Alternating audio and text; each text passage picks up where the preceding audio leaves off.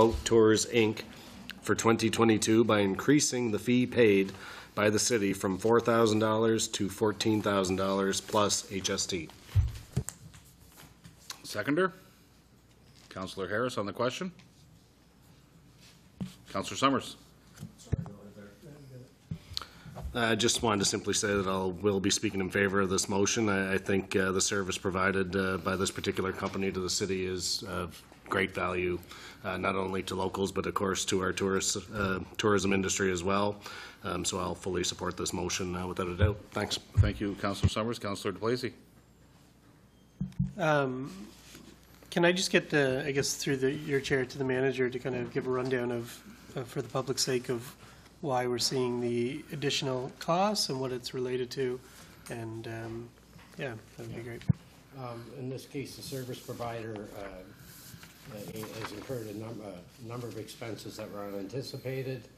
The original request was $15,000. It included fuel and stuff like that.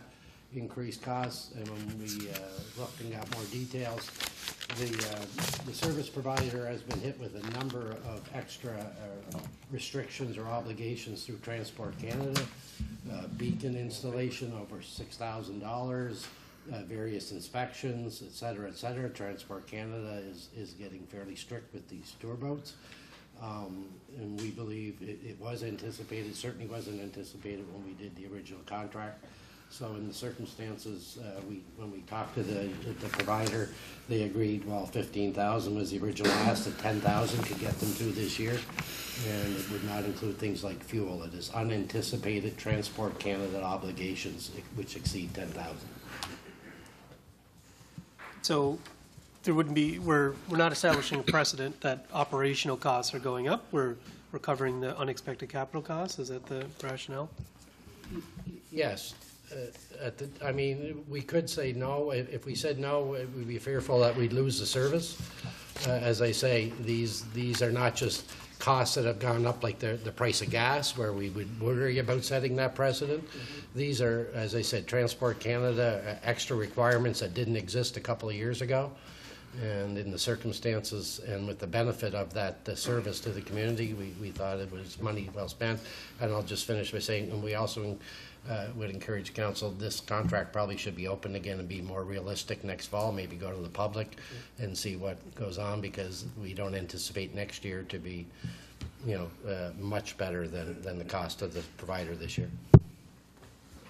Thank you, Mr. Manager. Thank you, Councillor DeBlazy. Any others? Councillor Johnston.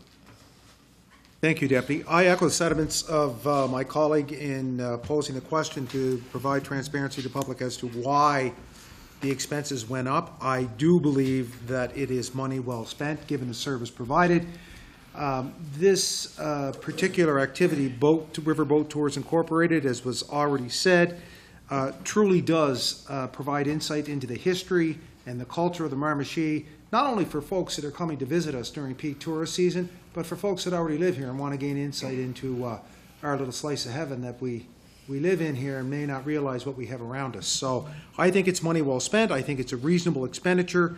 The service is well worth it, and I also like the idea of going out next year and opening it up a bit and seeing if we can increase efficiencies and even attract more attention to it. So thank you for that. And from the chair, as I may, I should share this, seeing as how it just happened over the past weekend. Miramichi River Boat Tours was contracted by Canada's Irish Festival in Miramichi to transport some of our visitors back to the western side of the city in the wee hours of Sunday morning. So in the interest of public safety, another service provided by Miramichi River Boat Tours, and we're thankful for that.